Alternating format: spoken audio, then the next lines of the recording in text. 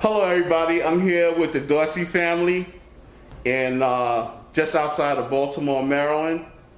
And the first time I met these two young teenagers, it was last October.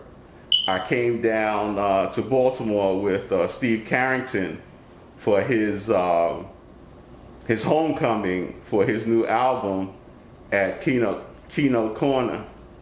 At the Keystone Corner, and the night before that I went to a jam session in Baltimore, and I met these young teenagers and their mom, and I want you guys to introduce yourselves. Greetings everyone, I'm Bernadine Dorsey, the mom. Hello everyone, my name's Ephraim Dorsey. Hello, my name's Ebban Dorsey. And I'd like for you to talk about, Mom, a little bit about when the kids were growing up. When did you first realize that you had two really talented kids on your hands? I actually didn't really realize it until after they started contemporary arts jazz camp called Grubs. They were in 4th and 5th grade, and they wanted more music after the school and band ended. We watched the documentary that Marcellus had in New Orleans when all the kids were playing. They wanted to go to camp. And I had even called down to see if there were any kids camp. I was going to actually drive them to New Orleans to do some, jazz camps. And then I remember that my daughter, who's 25, she played for Carl Grubbs at St. Paul School for Girls where he taught jazz band, so I called just to see if he knew anywhere I could take them. And he said, well, hey, I got a jazz camp starting Monday. You can get them here. So signed them up and took them in there. And then before I took them, Ephraim, who at the time was actually struggling with, because he was so small, so skinny, struggling with breathing. So he went to camp that first day, and when he came back, that first day of camp, they were in heaven. Like their eyes were glowing. It was like they had this hunger, and it was like they couldn't wait to get back. And Carl called me that night and told me, hey, they have something special. He said it's something deep in both of them. He said, which is rare, but I see it. And then it just took off from there. So it was Carl Grubbs, Craig Austin was there, Blake Meister, I don't know if you know Blake. Yes, I do. Eric Kennedy, who else was there?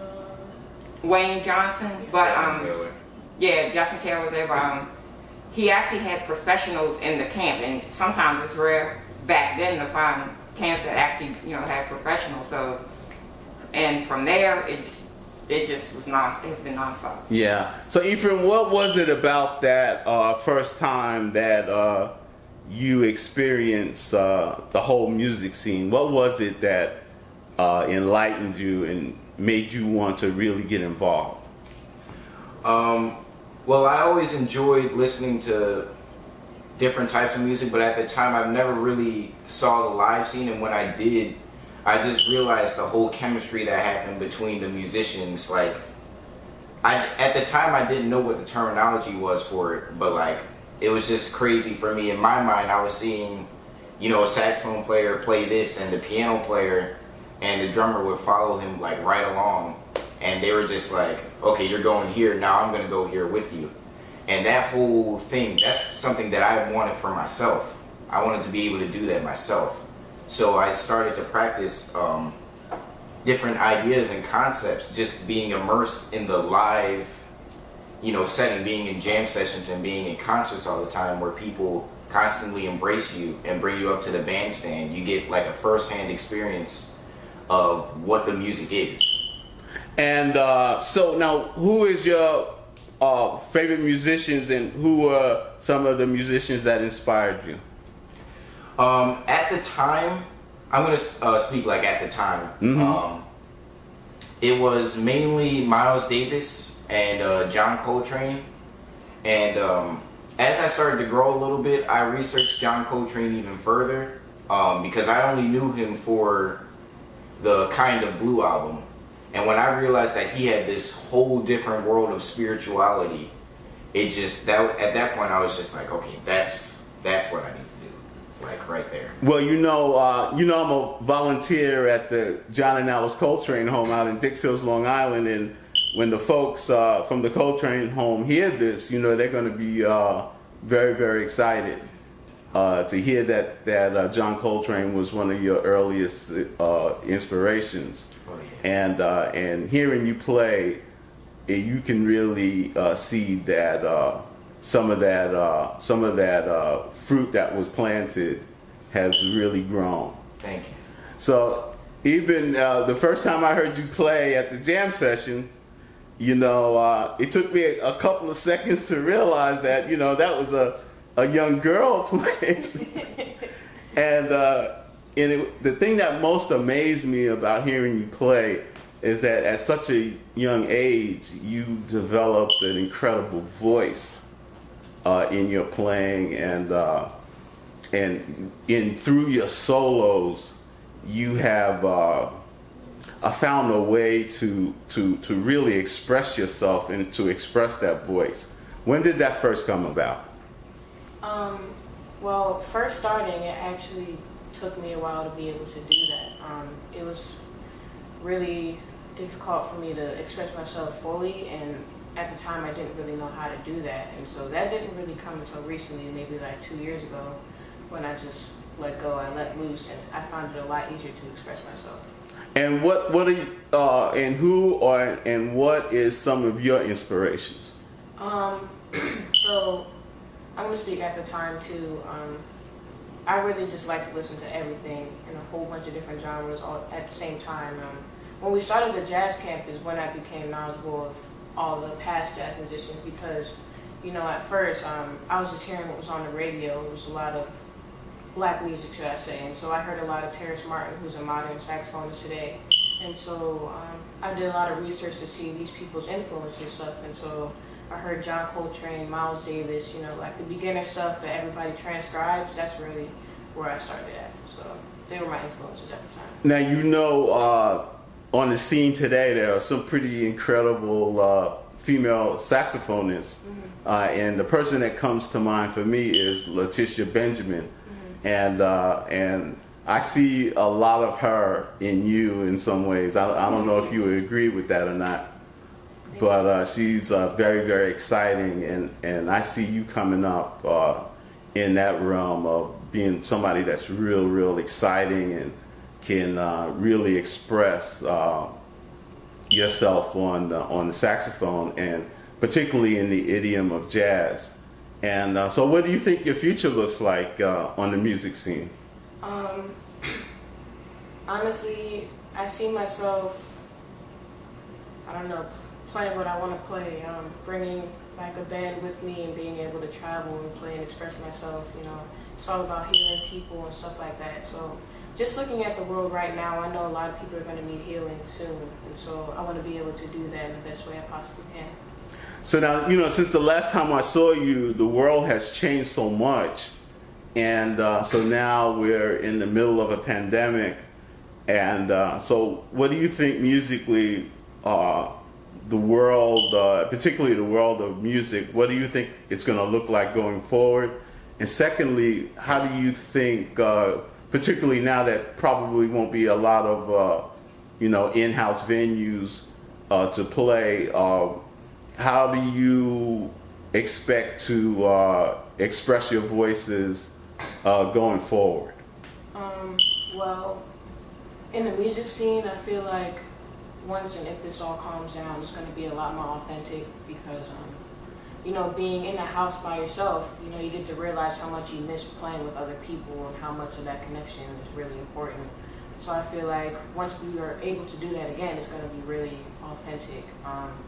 And I feel like for a while now, it's going to be a lot of online stuff, just because it's going to take a while to get to that point. But yeah, I feel like eventually we'll get back to being on the stage with the people, you know, you love to play with.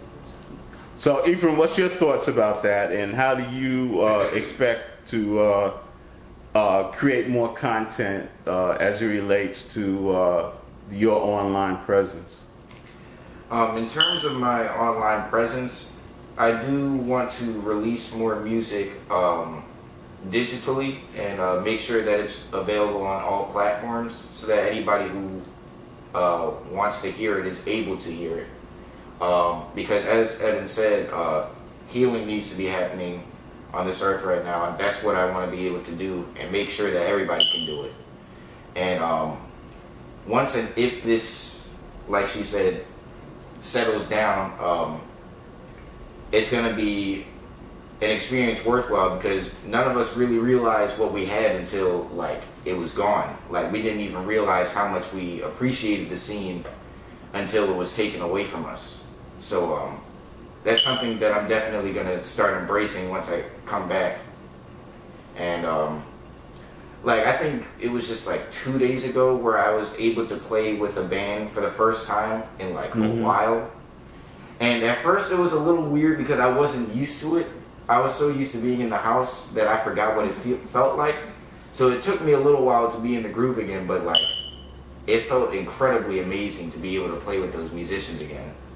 And that's an experience I definitely missed for a while. So now, what do you think going forward with the kids, with their education and their music endeavors? What are your expectations going forward? Considering how it is like right now, which everyone's saying this is going to be the new norm, or I don't know if it will be, but we're going to adjust, number one.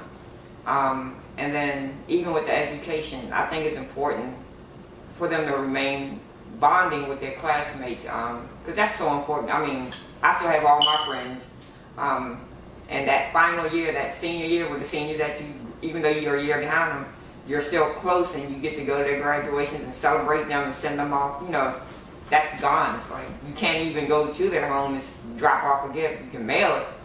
As far as the music, we're going to have to adjust until, because, you know, we don't want to stop sharing the gift, because that's, once we realize, and it's a gift, and usually when you're given a gift, and like to both of them, you have a responsibility, and it's not about you. So it's easy to play when you feel like playing.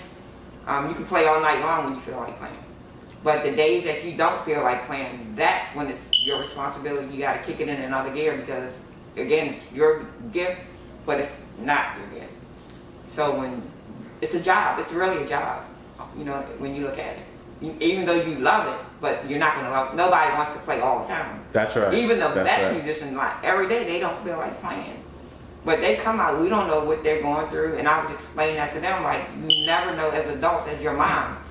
I'm not going to tell you everything that I'm going through, but when you're playing, it's helping me, or it's helping the next person, and you never know what your audience is going through. But I can guarantee you, as an audience that's black, maybe 85 to 90% of them are going through something. So just always keep that in mind. So finally, I want you guys to give young musicians your age just a word of encouragement and a word of inspiration. Okay. Well, for young musicians, whether you found your voice or you're struggling to find it, just keep pushing, because right now, no matter what stage you're at right now, you're way ahead of most of the musicians you may look up to right now, because most of the musicians probably didn't even start until like their 20s or maybe in their late ages. So right now you're really ahead of the game. Just keep studying, keep grinding, and make sure that you're doing it for the right reason. I want you to focus on what feels good first, as opposed to what you're supposed to do. And most importantly, I want you to study who you want to study, and not just people that you feel like you have an obligation to study. Because a lot of the time when you focus on the musicians that you want to listen to, and the ones that you actually enjoy listening to, you'll find your voice a lot quicker than, you know, you wasting your time on something that you're not even going to end up using. So just keep that in mind when you're studying, and I believe in you. Well, I'm going to put this out to the female musicians that are my age. You know, I'm going to say try not to be intimidated with the idea that you may be the only one out there, because there's a lot of us that are out there, and you know, like being on the stage as a female, it's more important that you need to say what you want to say. Yeah, so I'm gonna say all that stuff that he said, like keep pushing, keep studying. You know, that's really important. Unfortunately, we have to put more effort in to get out there. So even though it's a lot, it's gonna pay off in the end. So you just gotta keep going, be the best that you can be. So I just want to say thank you so very much, and thank you for your time. And I really, really look forward to seeing you guys in the future, and all the best. Thank you very much. Thank you so much.